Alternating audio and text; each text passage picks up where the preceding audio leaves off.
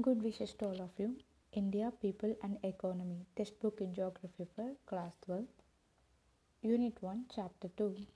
Migration, Types, Causes and Consequences. Audiobook. Take a look at this image.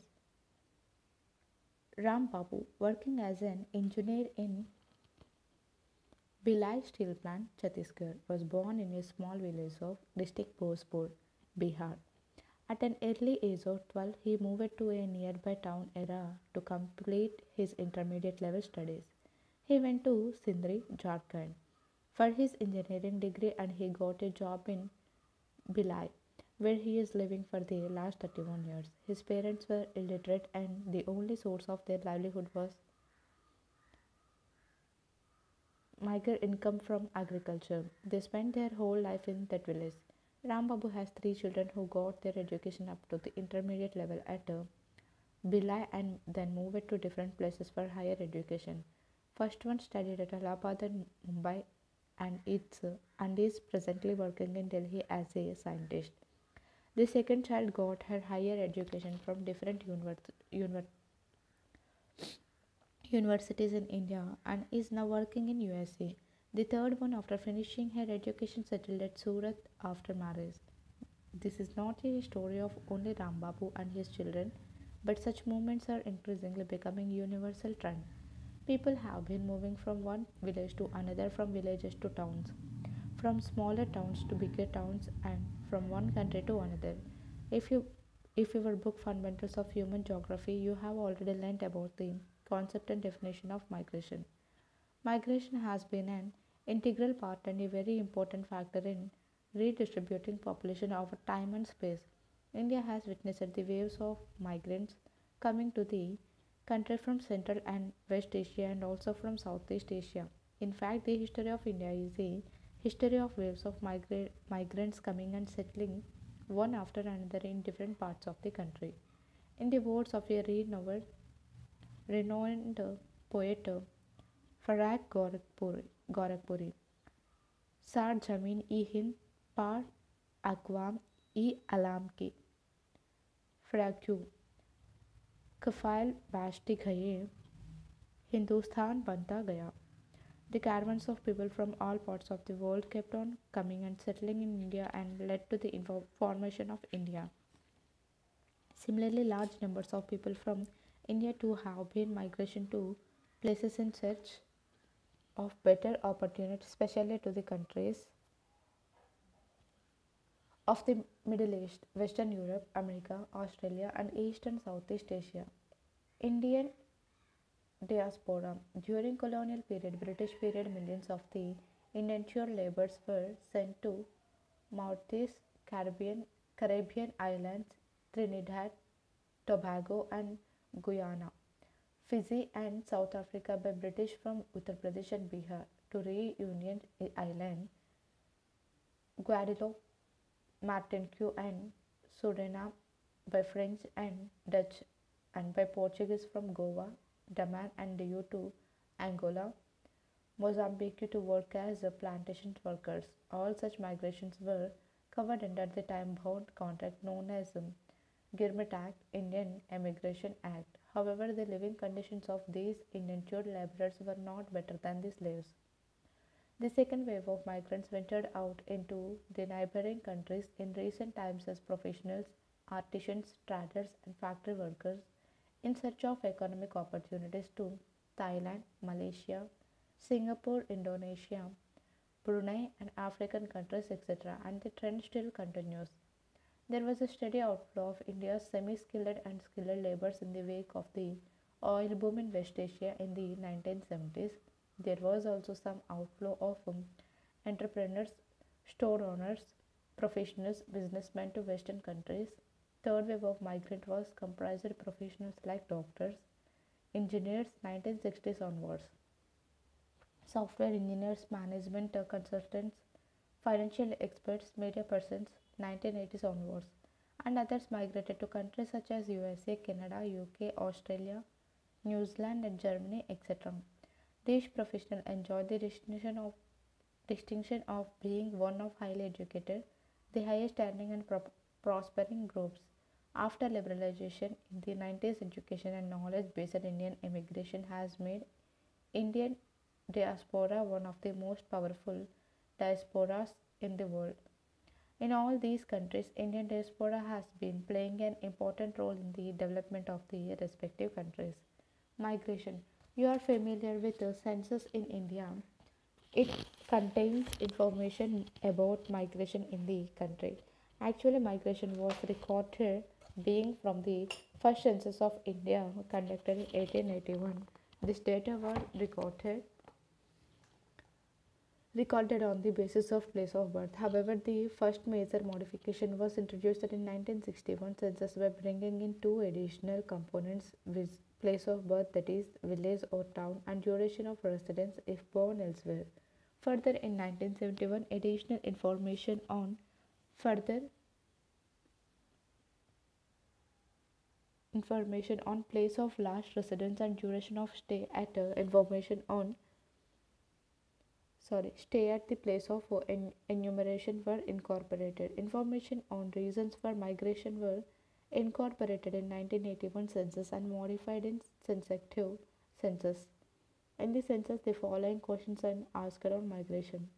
Is the person born in this village or town? If no, then further information is taken on rural urban status of the place of birth, name of district and state, and if outside India, the name of the country of birth.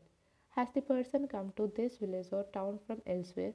If yes, then further questions are asked about the status, rural, urban, of previous places of residence, name of district and state, and if outside India, then name of the country.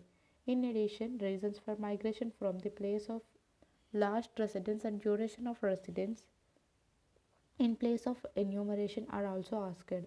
In the census of India, migration is enumerated on two bases: place of birth, if the place of birth is different from the place of enumeration, known as lifetime migrant; place of residence, if the place of last residence is different from the place of enumeration, known as migrant by place of last residence. As per 2011 census, out of 1,210 million people in the country, 455.8 million, about 37%, were reported as migrants of place of last residence. Activity: conduct a survey of five households in your neighborhood to find out their migration status. If migrants, classify these on the basis of the two criteria mentioned in the text. Streams of migration: a few facts pertaining in the international migration within the country and international migration out of the country and into the country from other countries are presented here. Under the internal migration, four streams are identified: rural to rural, rural to urban, urban to urban, and urban to rural. In India during 2011, out of 455.0 million migrants enumerated on the basis of the last residence, 141.9 million had changed their places of residence in the last 10 years. Out of these, 118.7 million were intrastate migrants. The streams was dominated by female migrants. Most of these were migrants related to marriage. Take a look at figure 2.1a. Intrastate migration by place of last residence indicating migration streams of India 2011. Rural to urban. The light color indicates male and the thick one indicates female. Rural to urban. Rural to rural, rural to urban, urban to rural, urban to urban. Take a look at figure 2.1b. Interstate migration by place of last residence indicating migration streams India 2011. The light color indicates male and the thick color indicates female. Rural to rural, rural to urban, urban to rural, urban to urban. The distribution of male and female migrants in different streams of intrastate and interstate migration is presented in figure 2.1a and 2.1b. It is clearly evident that females predominate the streams of short distance rural to rural migration in both types of migration. Contrary to this, men predominate the rural to urban stream of interstate migration due to economic reasons. Apart from these streams of internal migration, India also experienced immigration from and emigration to the neighboring countries. Table 2.1 presents the details of migrants from neighboring countries. Indian Census 2011 has recorded that more than 5 million persons have migrated in India from other countries. Out of these, about 88.9% came from the neighboring countries, Bangladesh followed by Nepal and Pakistan. Activity. Examine figure 2.1a and 2.1b showing intrastate and interstate migration in India according to the census 2001 and find out why are the numbers of female migrating from rural to rural areas in both the diagrams higher. Why is the interstate male migration higher from rural to urban? Activity represents the data given in table 2.1 by pie diagrams assuming the migration from neighboring countries 4 lakh 76,000 sorry 47 lakh 66,231 persons as 100%. Table 2.1 migrants classified by place of last residence outside India 2011 countries number of migrants percent of total migrants total migration from neighboring countries 53 lakh 63,099 100 countries 47 lakh 66,231 88.9%. Afghanistan 6,476 0.1. Bangladesh 27 lakh 47,062 51.2. Bhutan 7,964 0.1. China 18,114 0.3. Myanmar 59,282 1.1. Nepal 8 lakh 10,158 15.1. Pakistan 9 lakh 18,982 17.1. Sri Lanka 1 lakh 98,193 3.7.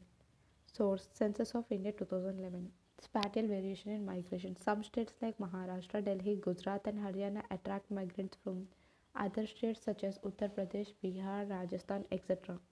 Maharashtra occupied first place in migrants, followed by Delhi, Gujarat, and Haryana. On the other hand, Uttar Pradesh was the state which had the largest number of net out migrants from the state.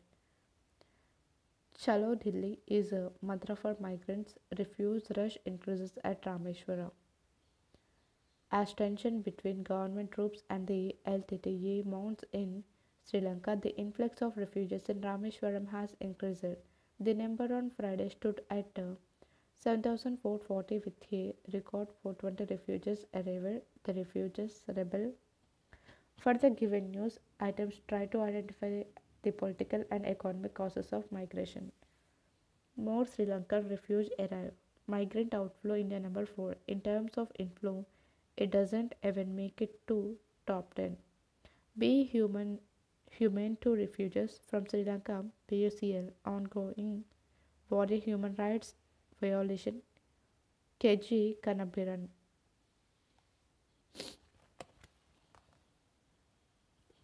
Causes of migration. People generally are emotionally attached to their place of birth, but millions of people leave their places of birth and residence. There could be a variety of reasons. These reasons can be put into two broad categories. Push factor. These cause people to leave their place of residence or origin. And pull factors, which attract the people from different places. In India, people migrate from rural to urban areas mainly due to poverty, high population, pressures on the land, lack of basic infrastructural facilities like healthcare, education, act, etc. Apart from these factors, natural disasters such as flood, drought, cyclonic storm, earthquake, tsunami, wars, and local conflicts also give extra push to migrate. On the other hand, there are pull factors which attract people from rural areas to cities. The most important pull factor from majority of the rural migrants to urban area is the better opportunities, availability of regular work and relatively higher wages, better opportunities for education. I am Arif Khan. I live in village with my wife and four children. I work here in the field on daily base basis at the rate of hours 30 a day. Here there is no availability of work for all the 30 days. Further, I have also taken some land on lease for agriculture. I could give education to my children. My wife is sick and suffering with the tuberculosis due to lack of health care facilities and shortage of money. I am unable to get treatment of my wife. I am very puzzled with the prevailing situations. I am Subbalakshmi, belong to fisherman community from coast of Tamil Nadu. The devastating tsunami has swept away all the family members except my two children. Everything is destroyed. Till then, I am living in a slum of Chennai. I work here as a domestic servant and my children go to school and also help me by picking rags during off time. However, I miss my place, but I would not go back. I cannot forget the gained waves. I have to safeguard my children. I am Mohan Singh working in a horsery factory in Ludhiana. Ludhiana. There I get Rs 2000 a month after working 8 hours a day. I have an opportunity to earn extra by overtime. Medical, educational, recreational facilities are also available here. However, the absence of family members and children causes anxiety. The job opportunities are many. I am Manish Gavadkar, science graduate from Bandara. Here in Mumbai, I am doing my post graduation along with a part time job. However, the cost of living is high and people have no leisure time for others. I came to Mumbai as it was my dream. The city offers a lot of opportunities, high salary, and chance of going abroad. Activity. The four stories describe different situations of migrants. Enumerate the push and pull factors for Arif. What are the pull factors for Mohan Singh? Study the story of Subbalakshmi and Manish Gavadkar. Compare their cases on the basis of types of migration, causes of migration, and their living conditions.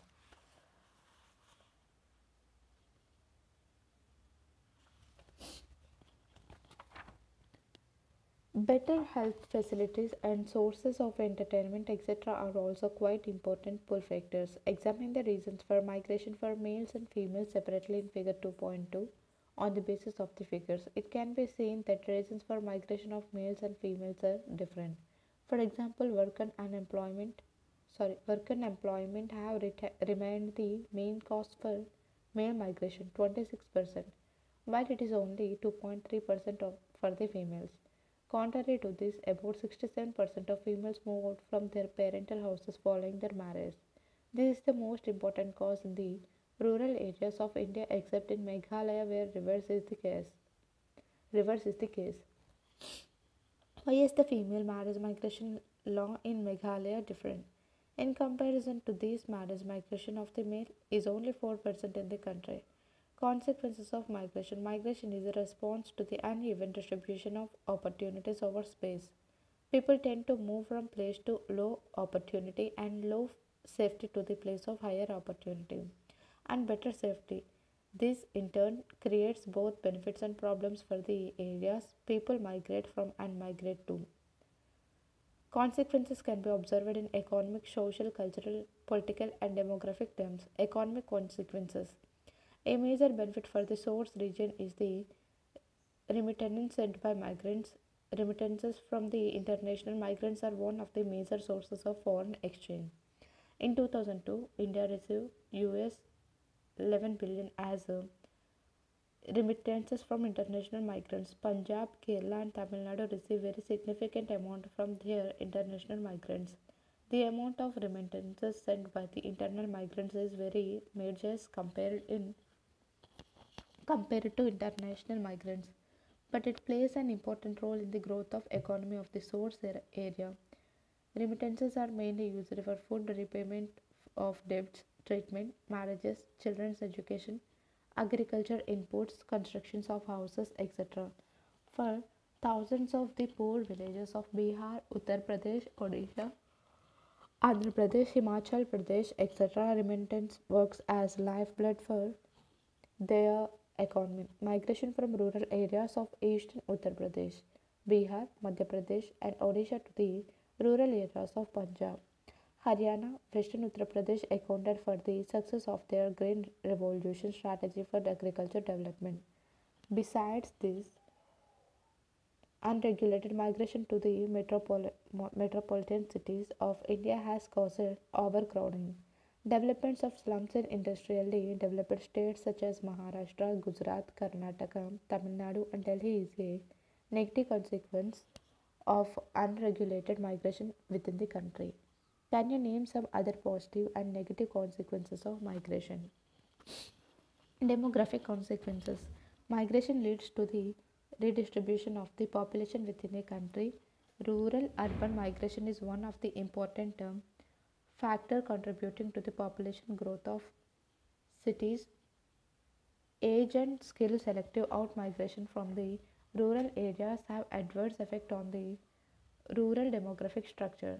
However, high out migration from Uttarakhand, Rajasthan, Madhya Pradesh, and eastern Maharashtra have brought serious imbalances in age and sex composition in these states. Similar imbalances are also brought in the recipient states. What is the cause of imbalance in sex ratio in the place of origin and destination of the migrants? Social consequences. Migrants act as agents of a social change. The new ideas related to new technologies, family planning, girls' education, etc. get diffused from urban to rural areas through them.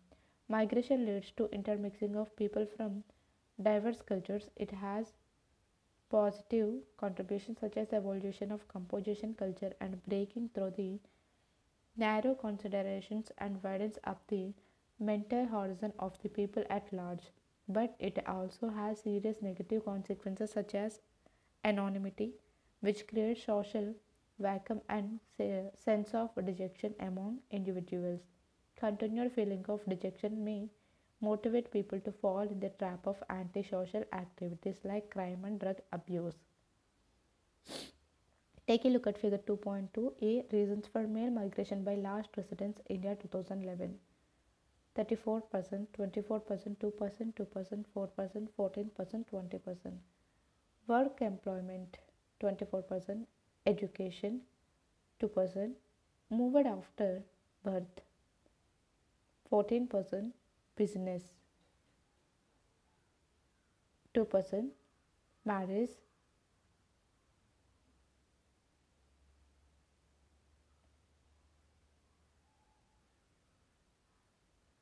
4%, moved with a household 20%,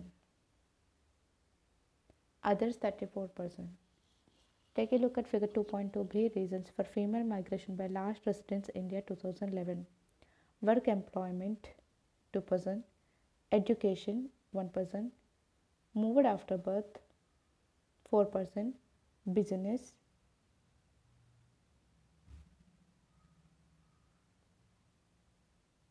I can't find here business, marriage 66%, moved with a household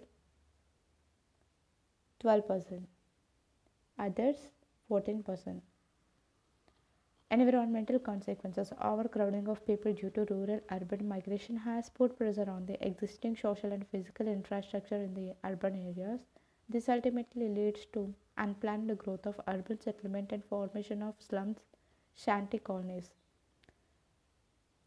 Apart from this, due to exploitation of natural resources, cities are facing the acute problem of depletion of groundwater, air pollution, disposal of sewage, and management of solid wastes. Others, migration, even excluding the marriage migration, affects the status of women directly or indirectly. In the rural areas, male selective out migration, leaving their wives behind, puts extra physical as well mental pressure on the women. Migration of women, either for education or employment, enhances their autonomy and role in the economy. If remittances are the major benefits of migration from the point of view of the source region, the loss of human resources, particularly highly skilled people, is the most serious cost. The market for advanced Skills has become truly a global market and the most dynamic industrial economy, sir, admitting and recruiting significant proportions of the highly trained professionals from poor regions. Consequently, the existing underdevelopment in the source region gets reinforced. Exercises. Choose the right answer of the following from the given options. Which one of the following is the main reason for male migration in India? Education, business, work and employment, marriage. Which one of the following states receives maximum number of immigrants? Uttar Pradesh, Delhi, Maharashtra, Bihar. Which one of the following streams is the main reason for female migration in India? Education, business, work and employment, marriage. Answer the following questions in about 30 words. Differentiate between lifetime migrant and migrant by last residence. Identify the main reason for male, female, selective migration. What is the impact of rural urban migration on the age and sex structure of the place of origin and destination? Answer the following questions in about 150 words. Discuss the consequences of international migration in India. What are the socio-demographic consequences of migration? Thank you.